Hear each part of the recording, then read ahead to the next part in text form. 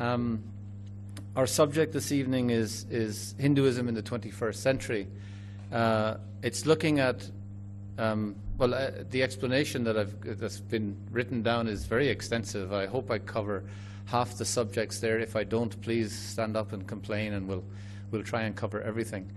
But really, it's looking at the relevance of Hindu culture in the 21st century. Is it relevant? Is it cool? Is it something that is to be aspired for? We could say on one level that the evidence is contrary, that it's not. What's to be aspired for is money, and that has become the Indian norm. We could say that, so economics, we've ticked the box of economics globally, say we have achieved this, we're doing extremely well, thank you. Nuclear power, nuclear armaments, yes, we've ticked the box. We are progressive and advancing. Democracy, we are the biggest democracy in the world. We've ticked the box. We're liberal, forward-looking. But I would question, are these signs of success that we're ticking the box for, are there any of them in any way Indian? Whose boxes are being ticked? Who has taken leadership of the process?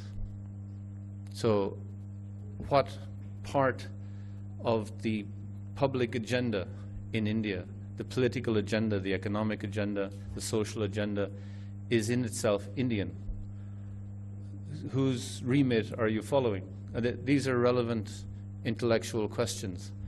And I think that they have to be asked. And if they're not being asked, I would be very worried that here is a culture, a civilization that is older than many on the planet, that is not reflecting on itself critically. I would consider that to be very unhealthy in any culture. So that means that every generation you're going to shave off a certain percentage of culture, and you can say goodbye. So where is this process of reflection in society? How is it being nurtured? How is it being developed? Who's asking the questions? Who's standing up to answer the questions? Who's questioning the questions? A simple question to question. Someone like me, Samgora, appears in India and asks, what is your Bible? Can anyone give me an answer? Very quick check. Bhagavad Gita. Typical answer. Thank you very much.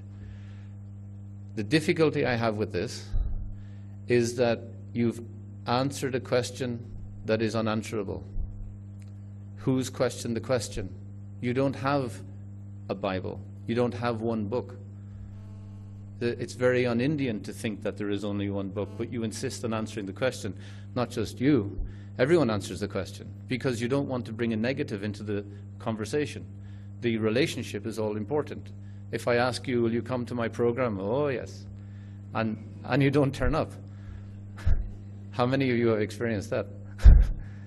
And is that rude in the Western context? That's rude. You told a lie. You said you were coming and you didn't come. What kind of a person are you? In the Indian context, it's rude to be negative in front of someone. That would be considered very rude. There are different civilizations in play. But because we don't question the question, we've ended up in a situation where there's a complete lack of communication.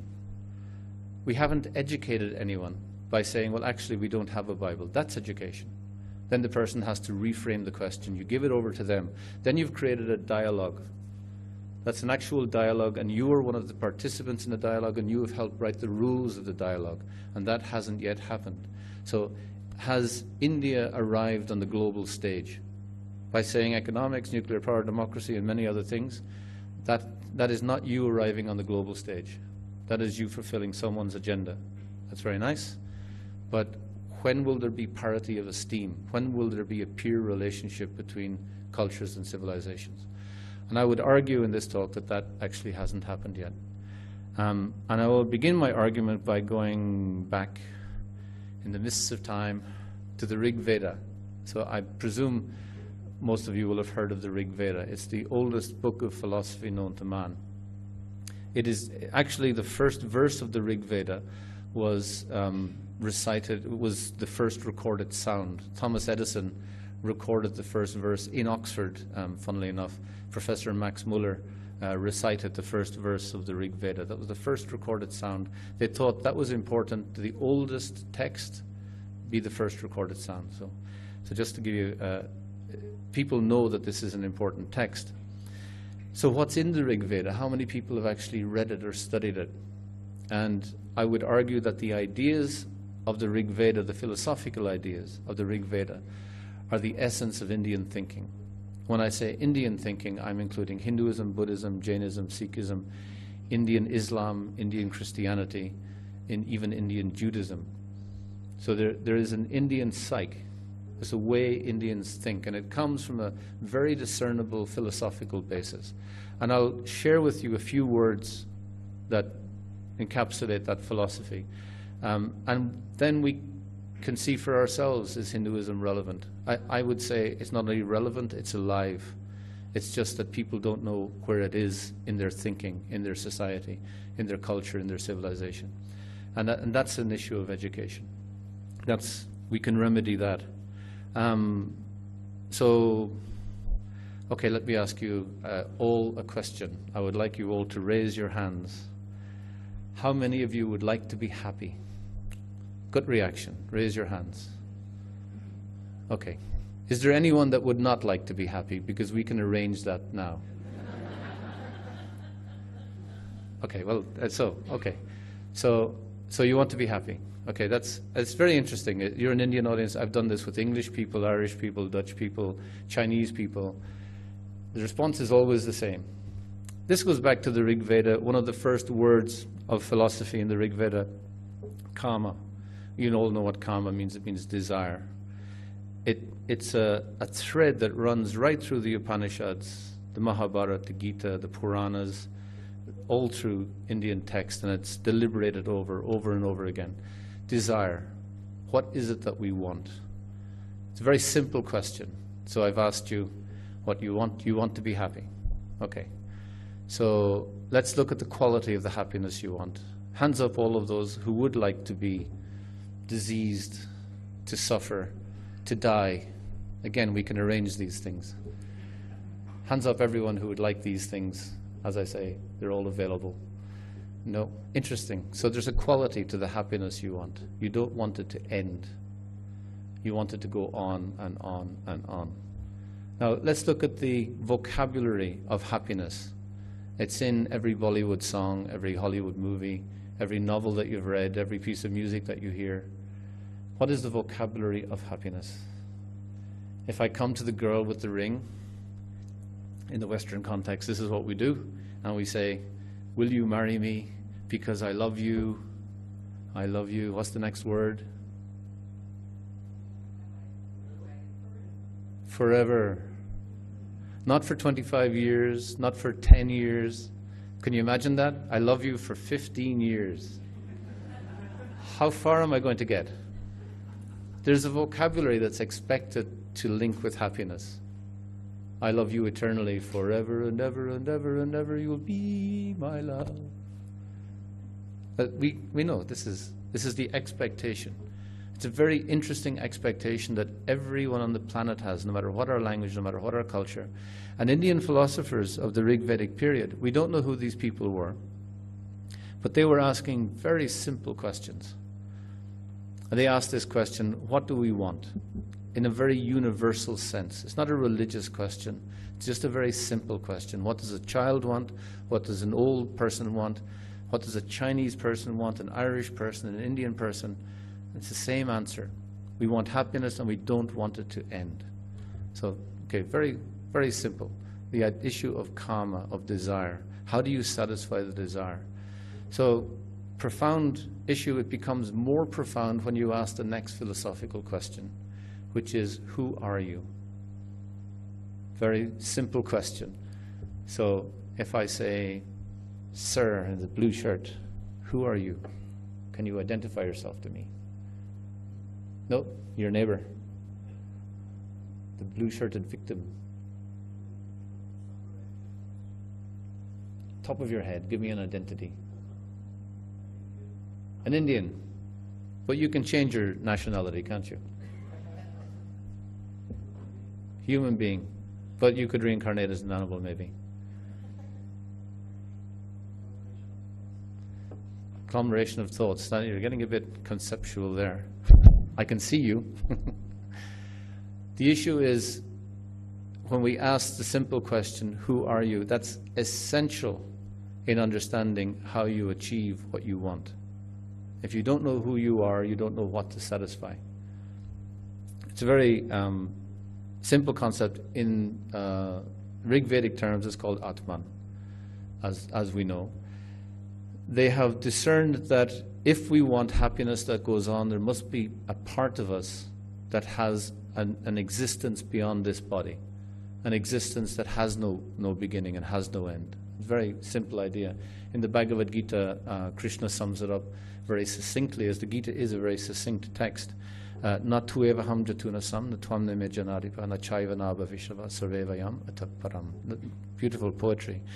Never was there a time when I did not exist, nor you, nor all these kings, nor in the future will any of us cease to be. So this is Upanishadic philosophy, Vedic philosophy, concisely put. This idea is a total game changer philosophically. This is what makes Hinduism unique in terms of worldview. If you understand that worldview, you can understand Hinduism. So this is the West has totally failed to understand this. When they discuss with you, they're living in a one-life scenario. The next text in the Gita, Krishna says, Tehinoshminyatadehe kumaram yovanam jara tatadehantara pratir diras tatra namuyati. So as the soul, the self, the Atma, goes in this body from childhood to youth to old age, similarly it goes into another body at death. So the idea of reincarnation. But Krishna has said in this, after death it travels on because it has an eternal existence. It's eternal energy. It's not material. But he has also said that in this lifetime, from childhood to youth to old age, it is also reincarnating, because every 7 years every cell in our body changes. So we have reincarnated in this lifetime. I remember my 7-year-old body when I fell over the handlebars of my bicycle and broke my 2 front teeth. And I have front teeth now. So my body has changed. And we all remember being a child and being in that body.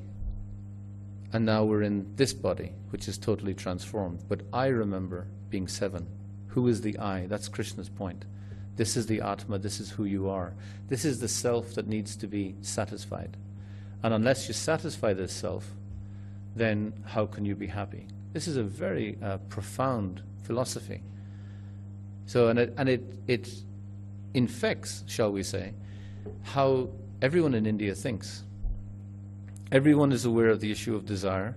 Everyone is aware of the concept of Atma. And we'll add another word, Sat. You'll all have heard of Sat. It is often translated as truth, but is maybe more properly translated into English as real. What is real?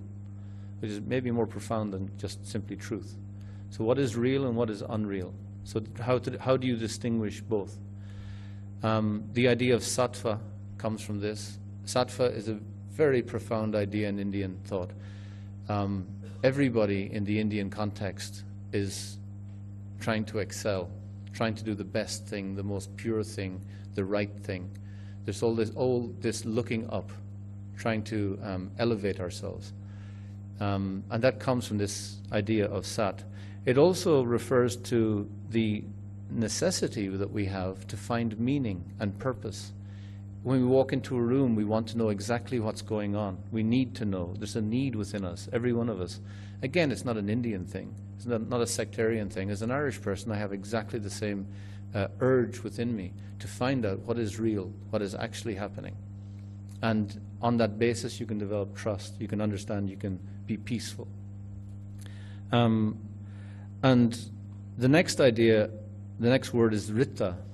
Rita is maybe a word you haven't heard so much of. It hasn't been examined academically anywhere. And it's not used very much these days, but it is one of the most profound philosophical concepts in Indian thought. From Rita comes the idea of dharma, ahimsa, seva, varnashram, purushartha, karma, and reincarnation. So it's it is good to know where these ideas come from, because then you understand the context in which they can be used, and you also understand the context in which they will be misused. Rita is a very simple term. These thinkers of old just realized by staring at the sky practically that there is tremendous order in this world. Rita is not a spiritual concept like Atma is. It's more looking at the material context. We live in a very highly organized system. From an acorn, you get an oak tree. You don't get a beech tree or a banyan tree or a peepal tree, you get an oak tree. That's highly organized. The traffic system of the stars, if one planet goes out of alignment 1 kilometer, everything just starts to bump into each other. That requires tremendous thought and careful consideration. We have a traffic system in Bangalore, I understand, that has been developed by tremendous thought and consideration and intelligence, and it doesn't even work, possibly. So how has this developed in such an organized way? So there is oh, listen to that. We have a culprit. So if everyone could remember to put their thing on silent, you will contribute to the cosmic order that I'm talking about. That's what Rita means. It means cosmic order. How do you maintain this order? So if we are born into a system that is so well organized, we're born into it and we will leave it, and it will continue to be the same system. So we're a very small cog in a very big machine. This is the thinking behind it. Philosophically, that leads to many conclusions. One is that we are a servant first. And you see this reflected in many aspects of Indian society. The issue of respect within families, for instance. Respect is this oil that just keeps this system going. So you're a giver first instead of a taker. If you want to achieve something, you first have to give. The idea of yajna, which comes right from the Vedas. Western concept in the Abrahamic idea, in the book of Genesis, God gave everything and gave dominion to man. So man starts as a master. These are two very different philosophical starting points. So Western science has uncritically taken this kind of Abrahamic beginning to continue to think we can conquer disease, we can conquer death, we can achieve all these things because we are the master, rather than being the servant working with nature, working as part of a system, as part of a holistic system. I met a lovely girl called Ritu here. Ritu is a word that comes from Rita. It's also a philosophical concept. As you know, it means seasons. It also means cycles, that everything works in cycles. It's a very simple idea, but we forget it. All the economists forgot it in 2008, 2007, 2006. They just thought gain, gain, gain, gain, gain, gain, gain. The world just doesn't work like that. You go up and you go down. You go up and you go down. Little happiness, little distress. You don't get too bothered about the distress because there's going to be happiness. You don't get too attached to the happiness because there's going to be distress. That's just how the world works. If you understand how the world works, it's a simple philosophical idea, but very profound. If you want to get something, you have to give something. It has to be part of the transaction. Now, the modern approach is, no, you just take. That becomes very selfish, very self-centered. This has it has all kinds of ramifications. This idea of this idea of being a servant, finding your place as this cog in the bigger machine. That's the whole experiment of Dharma.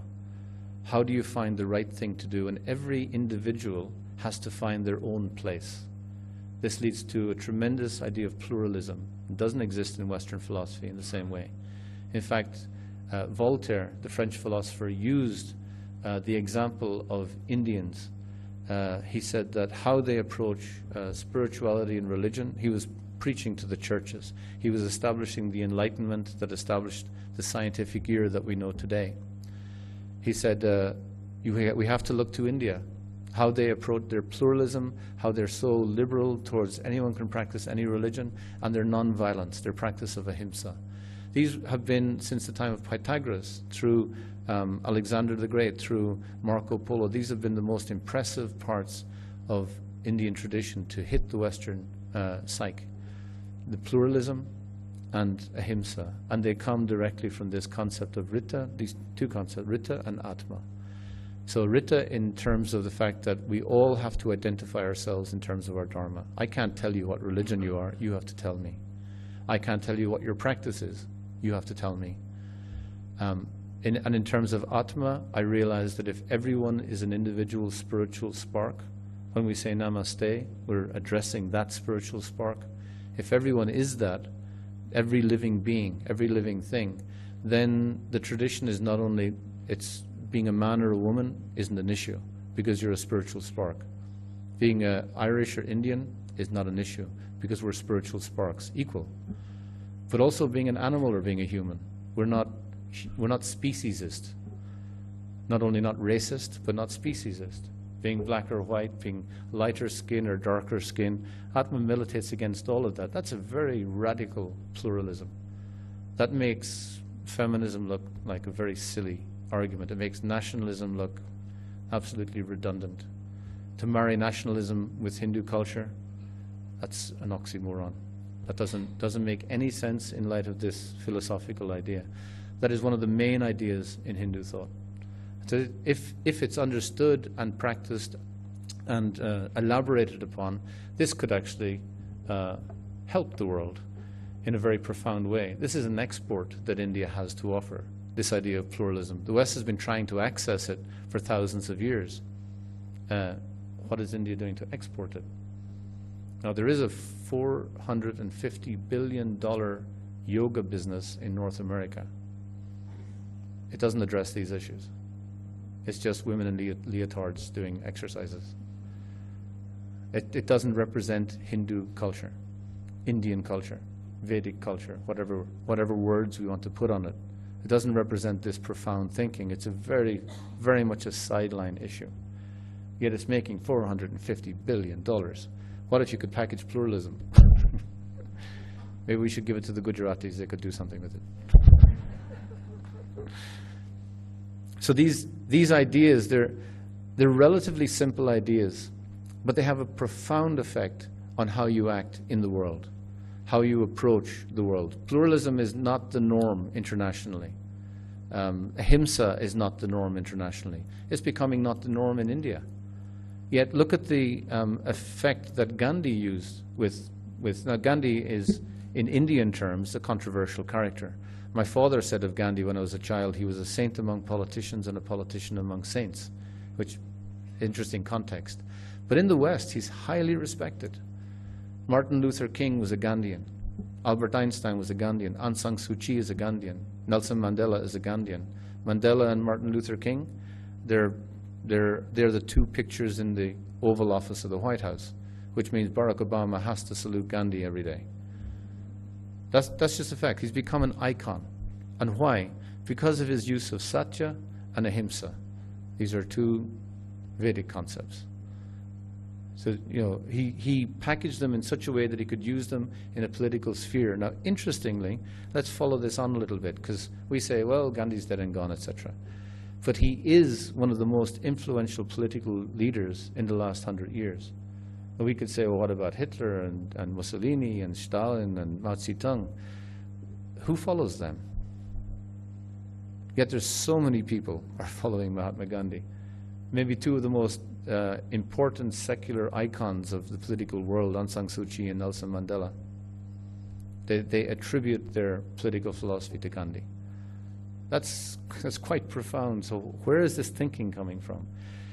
Aung San Suu Kyi in 1993, her followers were getting a little fed up of waiting and waiting and waiting. Now, as we know, it took another 20 years of waiting before anything happened in Burma.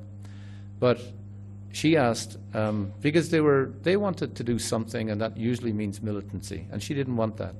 So she asked Professor Eric Sharp of the Albert Einstein Institute in Harvard University to write a book that would explain the Gandhian principles to her followers. It had to be very simple English that it could be translated easily. So he wrote a book, From Dictatorship to Democracy. It had the effect.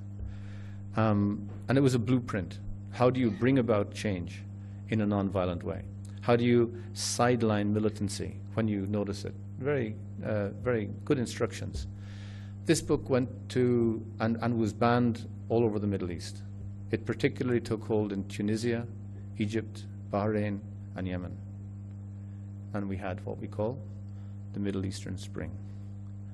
Interesting, the influence of these principles in a political situation where nobody has come up with a foreign policy that has had any influence on the Middle East.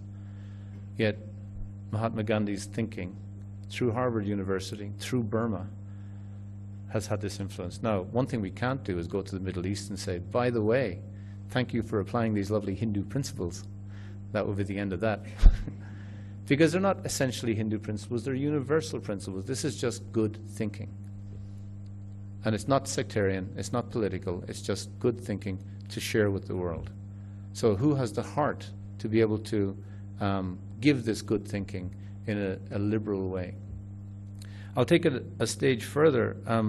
India is very proud of its secularism. And that's very nice. It's a concept that philosophically kind of started in Oxford with John Locke, English philosopher. And he had a problem because the Christian churches of the time were very dogmatic and doctrinaire, and to be an intellectual was very difficult. To think freely, to critically analyze was very difficult. So he developed the idea of public and private space. He thought, and this was at the time a neat solution. So we developed from that the philosophy of secularism. Great, fantastic. It's taken hold in India at the time of independence. A secular idea was adopted. Then that means you teach nothing religious in your educational system because this is secular. You could have taught all religious things in your educational system, which could have been more Indian. So, but anyway, you chose this. But in choosing this, and I would say I wouldn't only include India in this analysis, just the way secularism has developed internationally. Looking at it from the perspective of Rita, for instance. Rita means holistic. You look at the whole cosmos. And this is the Indian philosophical approach. It's a holistic philosophical approach. If you want to understand a person, you look at the whole person. You want to understand an institution, you look at the whole institution, not just one department, not one department head, not one team, the whole thing, and you get the heartbeat. In Western philosophical thought, we follow Aristotle, a Greek philosopher who kind of put everything into compartments. He took everything apart and said, you want to understand a problem and there's cancer in the liver, then look at the liver, take it out, put it back. Indian philosophy would argue that, well, the liver isn't separate from everything else. Yes, you should understand all the constituent parts, but you have to understand their interdependence and interaction, because that's how the cosmos works. It has this cosmic consciousness, and we all have to contribute to the greater whole, not that we become individuals independent of the greater whole, which is how Western philosophy has developed. So in Western philosophy, to be an individual is extremely important. People are striving to be an individual. In Eastern philosophy, with the idea of Atma, you are an individual striving to make a contribution. Philosophically, very different. That means that the idea of just an analysis of Indian literature, there's no mention of human rights. So does that mean Indian thinkers were backward? They weren't liberal, they weren't forward-thinking. Why do they not mention the rights of others? We're selfish, we don't think like... No, not the case. The whole argument is how to be a right human. It's an axiomatically different way of thinking. So you're not thinking about my human rights. That means all of you have to serve me to satisfy my human rights. Rather, in trying to be a right human, in finding my place in the system, I have to serve you. And if you all thought like that, then I would have a whole room of people serving me. My needs are fully satisfied. I don't have any problem. I just have to make sure I maintain my service to you. This is a very different way of thinking. One creates community, one fractures community. So America, as we know, is very litigious based on this thinking. England and Europe is becoming similarly litigious. It's becoming very difficult for a doctor, for instance, to practice his art. Because if he makes one mistake, and everyone makes mistakes, then we look to him and say, it's your fault. And is that the case in a philosophical system where you realize that there's karma at play also? It's not another person. If you point at someone, there's 3 fingers pointing back at you. Whose fault is it? That's an irrelevant question. I still have to make my contribution, not to detract from this person's contribution.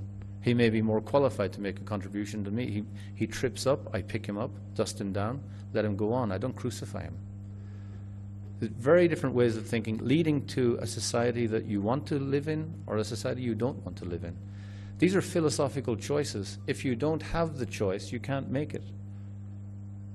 So it's important that the choice is given. So this is where Vedic philosophy becomes very practical. In looking at the holistic, again, let's look at go back to the secular idea. If in the secular idea we take philosophy and religion and conviction out of the equation because it could be difficult, that's fine. How then do you vote for a politician? Because you never understand who the real person is. George Bush and Tony Blair both admitted after leaving office that their decision to go to war in Iraq was made influenced by their Christianity. That's unaccountable for in the political system. We can't account for it because we don't ask them to account for it. There's no transparency. So how do we vote for someone if they are a committed Muslim or Christian or Hindu or Jew or atheist or whatever they are, if they don't declare it? So they've airbrushed that out. How can you trust them? Have we created a political system where you can't trust politicians? It's already difficult enough. But you actually can't trust them. I would go a stage further. If we create a system like that where in the workplace you can't bring your conviction, are you then not bringing possibly the most passionate part of you, the most creative and committed part of you to work? So any accountant will understand that you will have difficulty accounting for the amount of energy that is not coming to work, the amount of dynamism, the amount of entrepreneurship, the amount of commitment to the process that we're debarring from coming to work. And further, I would question, is it actually democratic not to allow people to express themselves in every context? These are common sense challenges, intellectual challenges that are made from the Rig Veda in this system. On a stage further, has India previously had a secular system? Has that been researched? Has it been juxtaposed against the Western idea of secularism? And is there a difference? Without doing the research, you don't know. You're not giving people choice. And that's kind of not fair, even, to create a system without thinking about it. It's very un-Indian not to think about it. All religious systems, all theological ideas in India are all based on philosophy. None of the Western ideas are. They're theologies, they're faiths looking for philosophy. Hence, they tend towards extremism and fanaticism if they don't get philosophy. Christianity has adopted Aristotle's philosophy on the whole. Islam is struggling. And Judaism is a family-centered process. They have their own internal way of thinking. But they're not looking for another philosophy. But all Indian traditions have a self-reflective, self-critical process. There are no sacred cows in Indian religious traditions because of this marriage of religion and philosophy. According to the Rita system, you can't take them apart. You can't separate thinking and feeling. That's just nonsense. Yet in the modern system, we've separated religion and science. It would be considered by Indian philosophical standards totally unacceptable that you could even attempt to do that, because it's unnatural. We don't live life like that. If I ask you how you make decisions, you'll answer, I look at the data, I make a rational choice based on blah, blah, blah, blah, and I will answer that you don't make decisions like that. The most important decisions we make in our lives, what marriage will be one. You don't make a decision who to get married on rational thought. Hands up all of those who made the decision on rational thought. You know, you took out a checklist. Here are the reasons to get married. A joint bank account, there's a good idea. You know, children, they'll keep me up all night for a year at least. There's a good idea. Rationally, no one would get married. You just live in sin. You pay for it or something, I don't know. But you wouldn't get married. It doesn't make any sense. It's an idea that comes from somewhere else.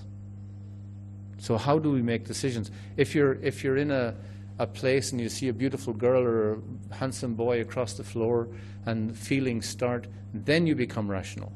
Then you think, okay, how do I achieve the goal? But the impetus doesn't come from there. The impetus comes from kama, desire. Going back again to the Rig Veda. Simple philosophy. Every advertising agent knows this. They're bargaining on this fact. They know Rig Vedic philosophy, they've got it down. They'll sell you chocolate with beautiful women involved. It's chocolate. They sell you cars, beautiful women. I've bought many cars. I've never got a free woman.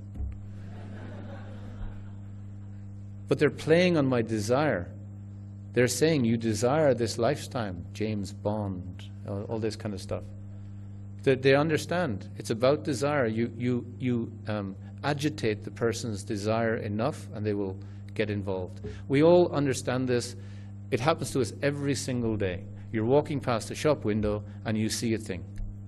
I don't know what it is. It's a pair of shoes or it's an iPad or something, and you just go, the thing that will make me happy.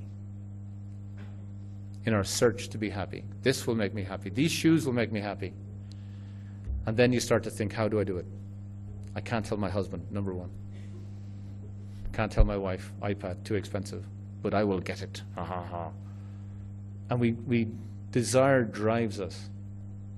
Very dynamic. It's again in the Gita, in the Upanishads, in the Puranas, it's explained this dynamic that we can all relate to. It's so simple, yet it's actually so difficult to deal with. So difficult to actually wrestle with. In the Gita it says, by contemplation of the objects of the senses, one develops attachment for them. So the window, the shoes, the iPad, you develop attachment within seconds. The attachment is there. From attachment, lust develops, kama. The desire starts to manifest. You're starting to think, oh, yeah. From desire, anger arises. Because we often get frustrated. We can't get the thing we want. And once you get angry, it's just a downward slope. And this anger, this bitterness, this resentment can actually be very cumulative. It can just be little things. Not real anger, it doesn't manifest, but it builds up till we become, at the age of 40, 50, grumpy, angry, bitter, frustrated. And it comes out in relationships in all kinds of crazy ways. Just a simple idea of desire. Learning how to deal with it properly. Simple thing. Everyone on the planet is trying to deal with this. India's been dealing with this for thousands of years. I get, I'm the chaplain at Oxford University, and I get young Hindus and Jains and others come to me just to talk. And a surprising number come to talk to me about detachment. And they would come and say, I'd like to talk about detachment. And I say, what do you mean detachment? And then after talking to them for a while, I find out that a boyfriend or girlfriend has broken up with them. So they want to talk about it. They want to get over the pain, and they understand that detachment is a way of doing this. What a kind of a healthy young people, that they have an idea of how to get over it, but they don't have an idea of how to stop falling into it. So that's kama and rita. Atma is much more profound in its influence, in its effect, in its challenge. Atma means, and Sankaracharya and Ramanujacharya and Madhvacharya, all the great acharyas agree on this interpretation of the first text of teaching of the Gita. Never was there a time when it did not exist, nor in the future will we ever cease to be. That means Krishna is saying to Arjuna, in this context, Krishna is God, Bhagavad Gita, Song of God. He's saying to Arjuna, I did not create you, that you are eternally existing. This is a total theological game changer in conversation with the Abrahamic traditions. And you have to understand how profound that is. They're quite convinced that God is a creator God. In the Indian context, he's not a creator God. That we exist eternally. Now this, as a philosophical idea, is quite profound. But let's take it one step further. Christianity is a philosophy of love of God. How to develop love for God. So before Christianity existed, in the Bhagavad Gita, in this text, because the Bhagavad Gita is a bhakti text. So at the end, Krishna, in the 12th chapter of the Bhagavad Gita, constantly says to Arjuna, Priyosti me, because you are dear, because I love you. So he introduces this idea. But he introduces it based on Vedanta philosophy. It's not separate from philosophy, unlike the Christian idea. Because Krishna says to Arjuna, you have an eternal existence, I did not create you. Arjuna is not beholden to Krishna. He doesn't have to love him. He doesn't have to. He has no obligation like you do to a father. God is not a father God to him. You have to worship your father. You have to respect him, even if you don't like him, even if you can't stand him, but you have to show respect. That's the proper way of the cosmic order. You have to show your children that this is the right thing to do. But Arjuna has no obligation to love Krishna, to have any, because Krishna has given him that philosophical freedom. That's tremendously different from the Christian idea. And at the end of the Gita, he says, deliberate on this fully, all the ideas he's given, and do what you wish to do. Very non-dogmatic. Very consistent with Upanishadic and Vedic thought. So this consistency runs throughout the whole tradition. So in this idea, Krishna has begun to define love in a completely different way. Love has to be without any motivation or any interruption. And he gives that basis to Arjuna. Now, in an Abrahamic idea, he's God. Arjuna has a problem. He just says, here's the solution, do it. But he doesn't do that. He leaves the choice to Arjuna. He invites him into a relationship, but you have to choose. Otherwise, it's not philosophically sustainable. It's not sustainable according to Rita. It's not sustainable according to Atma. So the individual has eternal choice. That's all we have. And by giving him that choice, Arjuna can love. Otherwise, it's not love. It's obligation. It's compulsion.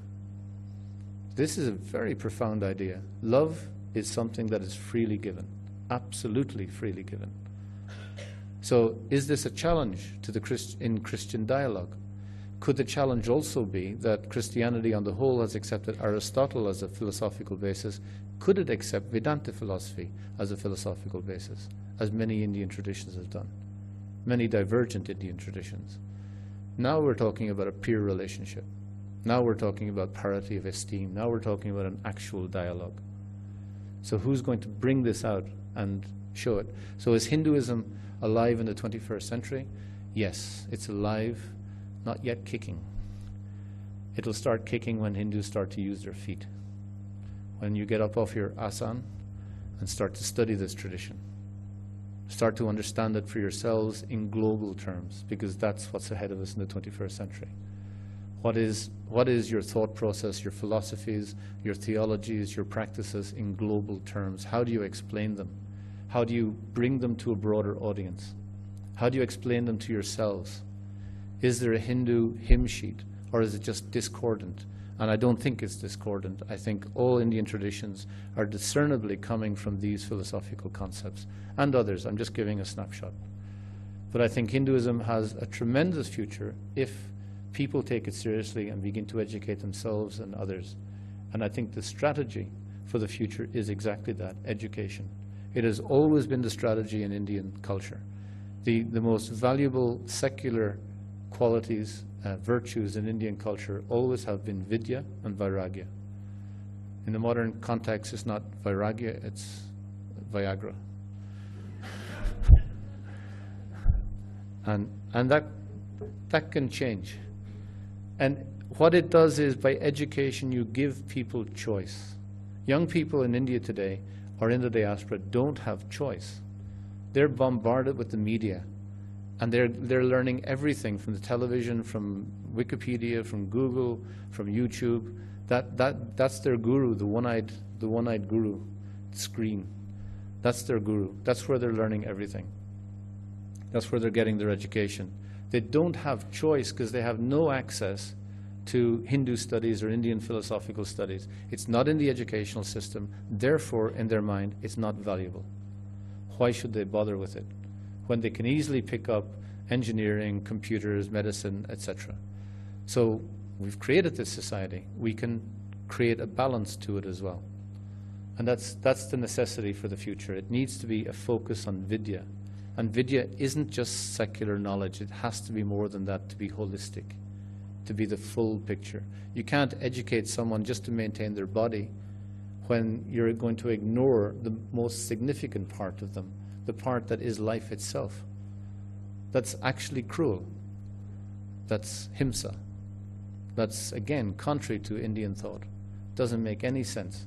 We don't want to be cruel people, but we've created a system that could be essentially cruel. That has to be questioned. So by giving people actual knowledge, comprehensive knowledge, and I know the thing is, well, where is the comprehensive knowledge? Find it. You have the best texts of this in the world. I'm an Irishman saying this. I should be saying the Irish texts are the best. But I don't. I find it here. I honestly have to say, Indian thinking is the best I've come across. I'm proud of it, and I'm not even Indian. But you can't be proud of it if you don't know it. And at least give other people access to it. So that would be a basic message from this evening. Hinduism in the 21st century is alive. It's vibrant.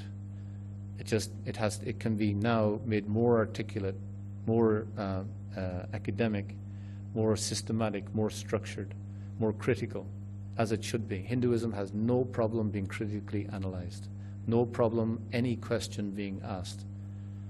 Every question should be asked. Young people's questions should be answered, but they can't be answered unless we have teachers who know the answers.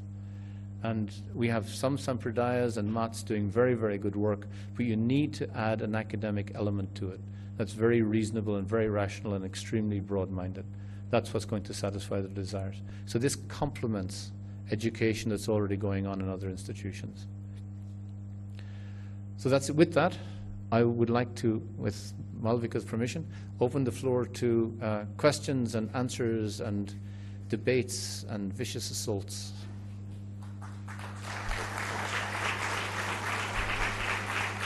Maybe a bit more than that. But in its etymological origins, yeah, we could say, a term used by those from outside to describe those living in the subcontinent. Okay. You would agree? Somewhat.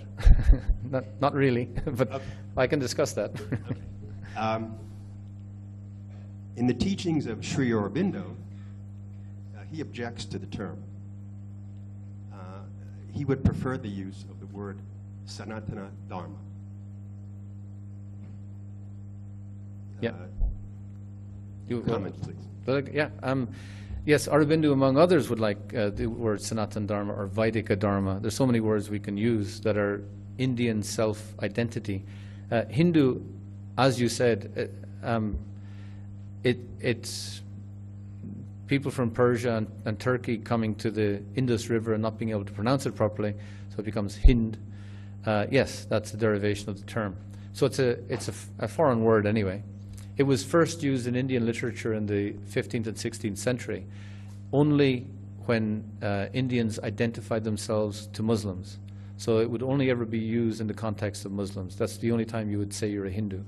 But among themselves, Indians never self-identified like that. Hinduism is a much more recent term invented by the British. It means absolutely nothing. There is no such thing as Hinduism. There's no one church, one philosophy, one religion. That's a nonsense. So Indians should jettison that term as much as possible. So Hindu has become, for whatever reason, the term that is internationally used and recognized, even more so, in fact, in the last 30 years. I wear Hindu very lightly. I don't necessarily identify as being a Hindu or a Christian or Irish if the Atma thing is correct. So it's kind of semantics. So I'll use Hindu if that's what's in the zeitgeist. And if something develops more, I'm very happy with that. And it makes Indian culture, philosophy and religion and aesthetics very difficult to define, actually, by not having a word that we can use that we can all agree on. But isn't that so typically Indian? Professor? Yeah. Can you hear me? Yes. I want to thank you very much for your very learned and enlightening lecture. I'd like to add a comment to my friend's point. that Vedanta is possibly even more apt description of the belief system that we have. The second question I have is, you mentioned in the Bhagavad Gita that God is a personality to be loved, not feared as in the Abrahamic tradition.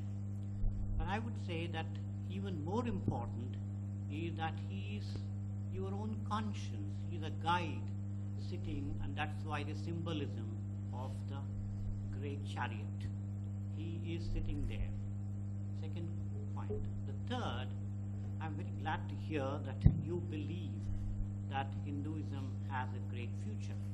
But I have a security background, and hence I'm a little apprehensive of the fact that today this belief system is under attack from both outside, without, and within.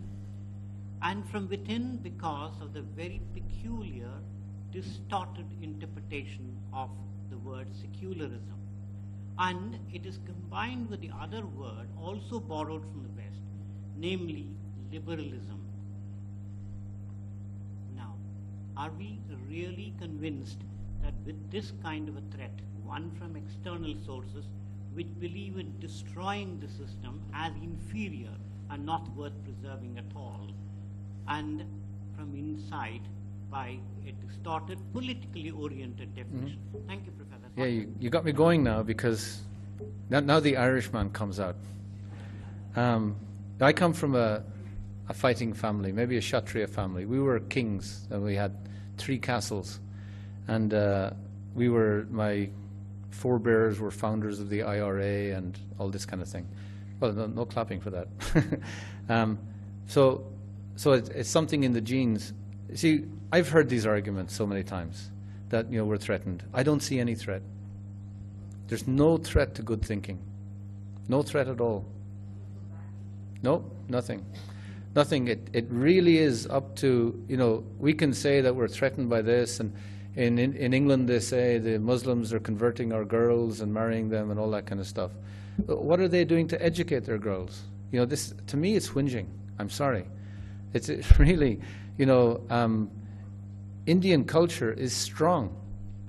What are the strongest leadership qualities? For me personally, I look to some of the Indian acharyas. I see in them the strongest leadership qualities. These are the people that are most impressive. Who are the most influential leaders on the planet? Jesus Christ, Buddha, Krishna, Mahatma Gandhi, people like that. What are their qualities? Humility, compassion, practicing ahimsa. That takes tremendous courage. That takes much more courage than having a fight with someone. That's easy. That's just a nonsense. You don't even have to think to do that. That's the point of it. If you start thinking, you have to stop doing that. That's what India has been famous for thousands of years. It stopped doing that a long time ago. Why? Because it's a nonsense that doesn't solve anything. So I would say that there are challenges to the external and internal threats, but you have to stand up to them, and you have to challenge them, at least intellectually, spiritually, by your personal example. Show them how it works. I don't see these as threats. I really don't. I see these as challenges, yes, but just an opportunity to expound and say, well, have you considered this, this, and this? And in every case, I find they haven't. They haven't considered higher, because they're not looking higher. They're looking down at their feet. So you just raise their chin up, and they're surprised. So we can raise people's expectations, raise their thinking, raise their consciousness, raise their awareness. That can relatively easily be done, but you have to have the courage to do it, to stand by your convictions. And that's not happening. That to me is the issue. So Hindus have to come out not fighting. Arjuna was exhibiting humility on the battlefield. He didn't want to fight. Krishna said, if you don't do it, someone's going to do it. I'm inviting you to do it. So you please do it on my behalf. He did it out of humility, out of a service attitude. So he didn't do it taking great pleasure in it, or he was looking for power. He was detached from the result. That's courage. That's power. That's actual power. If someone's detached, they have much more power than someone's attached, because you know how to get someone who's attached. You know how to weaken them. You don't know how to weaken someone who doesn't have anything to lose. That's very difficult. So I recognize the issue, but I would turn it around. And I say that on that basis, Hindus can begin to strategize, and they can begin to come up with intellectual arguments that, you know, we don't want to defeat secularism, we want to discuss with it as peers. And we don't want people to talk down or talk up or any of that nonsense. Because at the moment, the discussion in India is between Marxist-Leninists on one side, one extreme, and nationalist Hindus on the other, another extreme. And it's not a sensible discussion. It's a silly discussion, in my personal opinion. I don't see sense coming out of either side. And interestingly, more interestingly for me, the Marxist-Leninist ideology is not Indian, and the nationalist Hindu nationalism is not Indian. So what kind of discussion are they having, you know, in the name of India? It's just a nonsense. No one's discussing anything that's relevant to India. I don't mind people being Marxist-Leninist in India, but they should know something about the Indian antecedents of this. What influence did Indian philosophy have on Hegel and Goethe and Schiller and Heidegger and all these people? Which it did. The Bhagavad Gita was first translated into English exactly at the time that they were in Jena University, all studying together. And they all read it. We know that. And we know from many of them became Orientalists because of this. Highly influenced. So what is the influence in Hegel's dialectic that sounds very like Advaita, that went on to influence Lenin and Marx and all these kind of guys? I don't know. Where's the research? So where is the Indian aspect of it? You know, I'd like to see an Indian discussion about this, not just a very poor rehash of a Western discussion that's just going nowhere. So, sorry, being Can a bit I, strong. Professor Das? I'm Yes, here. adopted Western ways of analysis and thinking, without doubt and without blame. Of course they did. But are there other ways of thinking about it? And I would say yes. So I think, you know, the difficulty with Hindutva is because there's no education of Hinduism in the educational system in this country. There are no trained people to offer a reasoned and articulate response. So there's a vacuum. So you have these people defining Hinduism, and there's no one to counter it. So this becomes the definition. So the Barbary Mosque incident becomes the definition in this country of what Hinduism is.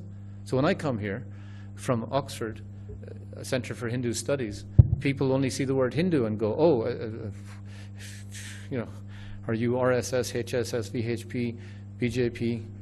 They don't, you know, they expect it to be some political nationalistic thing, which to me is just shocking. You know, because in the West, when we think of Hindu culture, we think of a very expansive culture. It's philosophy, it's religion, it's art, architecture, dance, music. It's vast. It's medicine, you know, it's mathematics, and it's all connected. And I come here, and it's just this little tiny thing that everyone's scared of. It's a very recent development, and only became popular because of this Barbary Mosque, and that frightened everybody. And we need people in the country who can stand up and give an intelligent, rational response to whatever comes. And quite frankly, young people will not take the tradition seriously until they hear that. They're not going to take the Hindutva idea seriously if they're well-educated young people, and if they've been out in the world a little bit. They can't take it seriously. Nationalism of that level is not taken seriously anywhere. I understand its sentiment, because the same sentiment is there in Ireland. It's a good sentiment, but that energy can be challenged to be much broader. The definitions of Hinduism need to be challenged and need to be critically analyzed and questioned. That's the only healthy society that we can live in. And if you're not allowed to challenge them and question them, I have no faith in that system. Just this last point. I see Hinduism as doctrinally very open, and I think pluralism is also part of that openness, and you referred to that. And I think Hindutva, for example, I think is not part of this openness which Hinduism represents.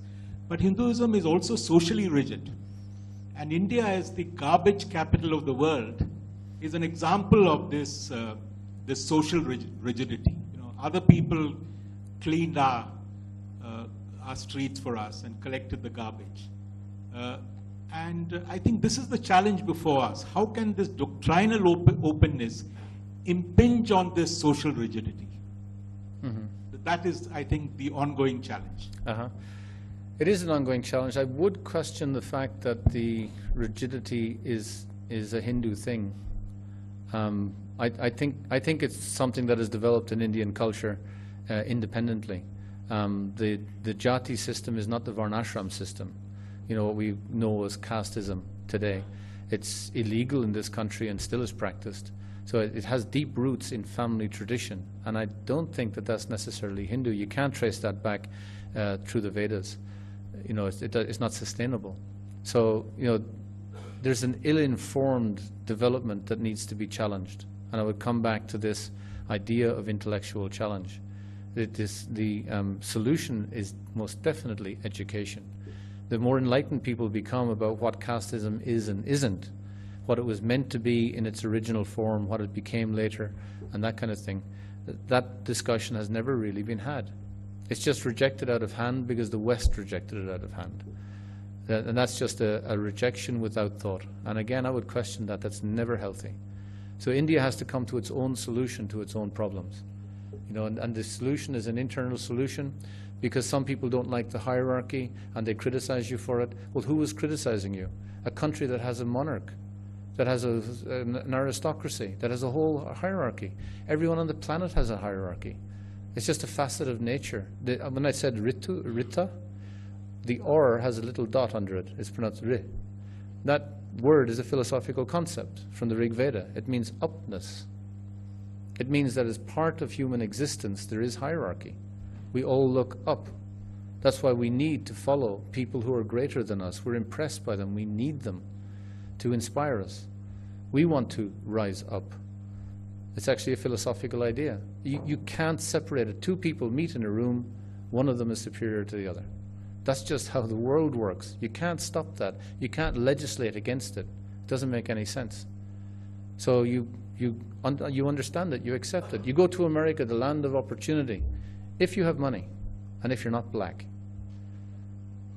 That's inequality. It's just basic. It's caste. It's another caste system. We understand that. So have a discussion about it. Have a national debate. Have a local debate. Have a family debate. You know, begin talking about these things, but be informed. You know, don't just make it some socio-political thing. Understand the texts. You know, the idea of by birth or by quality, that discussion is happening already in the Mahabharata.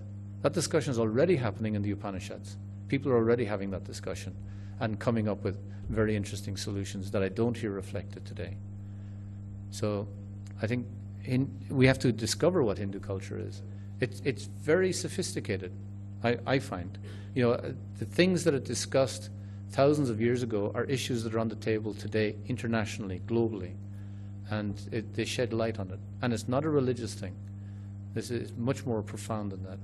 The religious aspect, ritualistic aspect, that is just a sideshow. For most sampradayas would already say that.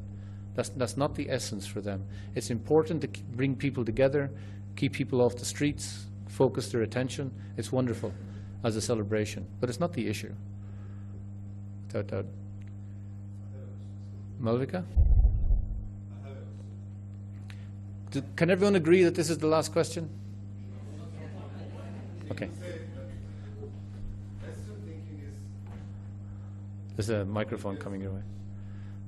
But I find that at least some of the thoughts in Western system are not totally different from Indian system. Just look at 10 Commandments. Look at? 10 Commandments. At least 5 of them are taken directly from Upanishads. I wrote these 10 Commandments on the wall to show my 8-year-old grandson, and wrote another stanza, which was a translation of an Upanishad. Say, for example, Ishavasya Upanishad. He said, Tata, they look almost similar. Then my daughter brought one wall hanger, family rules. They were all there. All that was there in Ten Commandments, all that was there in the stanza that I wrote from Kannada, which my grandson said, there is a lot of similarity when I explained to him. And the family rules was a combination of all these things. That's how I taught my grandson. Yeah. Well, two things. One is I apologize if I have come across as a belittler of Western religion or philosophy, because I don't think like that. I'm just trying to compare a little bit. I suppose I'm trying to overcompensate for Indian thought that I just find, I'm just so surprised that so many Indians don't even realize what it is. But I don't mean to belittle any tradition, and that wouldn't be consistent with Rita or Atma. The other thing is an admission. The fact is, I became a Hindu to become a Christian. So I don't have any problem with Christianity. I see the similarities. The truth is truth. Reality is reality. Sat is sat, no matter where you find it. The fact is, I found the best expression of Christianity for me in a Hindu tradition. So I got involved in a Hindu tradition because that was the thing of integrity that I could do. And the name wasn't the biggest issue. Obviously, it causes problems in families, and the family tradition has been Christian, and we fought for this, and all of a sudden he goes off. But they fought for freedom. They fought for the freedom for me to go off and do what I thought was the best thing to do. And I took that freedom. And that's what democracy is, that's what Atma is, that's what Rita is, and we have to have that kind of courage. So if you find the best expression, if you find the best expression in Christianity, be a Christian. That is the Hindu way of thinking. That's exactly how it works. To be a Hindu or a Christian or a Muslim is not the idea. Are you practicing it? Are you taking it seriously? Is it from your heart? Because then you will be a good person. And then you're making a contribution to the greater whole. And that's valuable. If I meet a good Muslim and a person that actually has good character and actually has a spiritual concept, I'm impressed. He's my brother. I can relate to him better than I can relate to someone who comes to my temple just for a BMW. That's what Gandhiji said. I'm a staunch Hindu, but I love all others. That's why he became Gandhi. That's why people love him. I wish I loved others. I don't love all others, unfortunately, but I'm trying to get there. So, I think last question. There's a recent book by Professor Wendy Doninger of Chicago University. Yes. Called The Alternative View of Hinduism. Yes, she's a good friend of mine. So be careful. a lot to be said on that. I'd like your comments on that. Wendy Doninger is for anyone who doesn't know, she's a professor in Chicago University. She's an extremely good writer, a fantastic scholar and researcher. And she comes out with the most interesting and provocative challenges to Hinduism.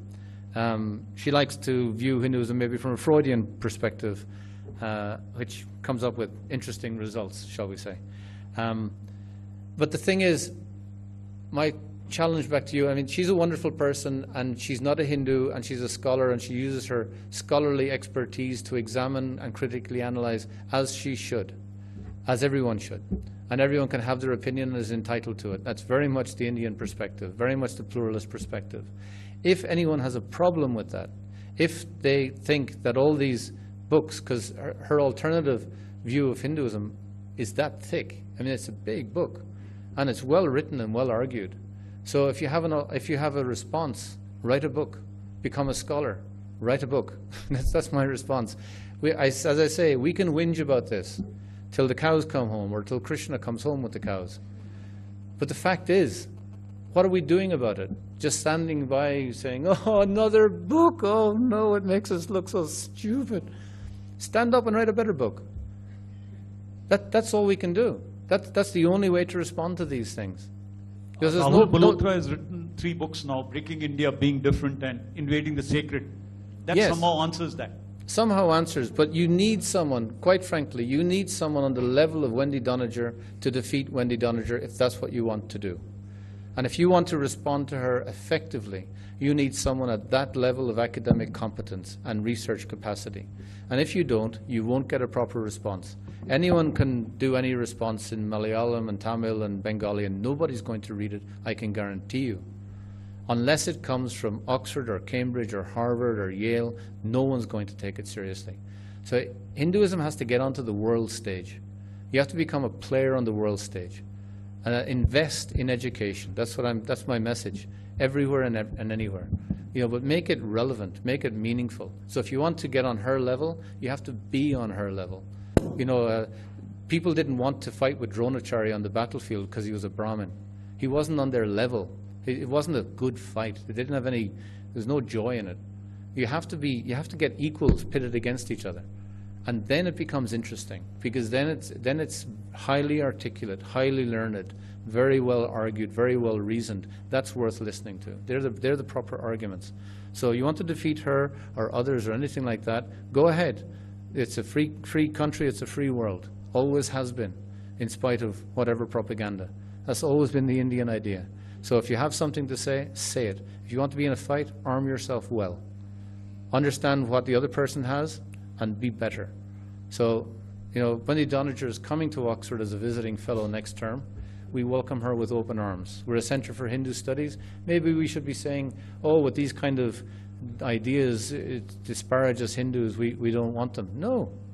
We want every form of thought, every form of criticism, every question. Let it all come. Let's consider all this properly. Let's do the job properly. Let our students hear all of this. Let's get traditional scholars from India. Let's get critical scholars from America. And that's education. And that's what's going to make a difference. So that's what we do at Oxford. And, get involved. Thank you very much.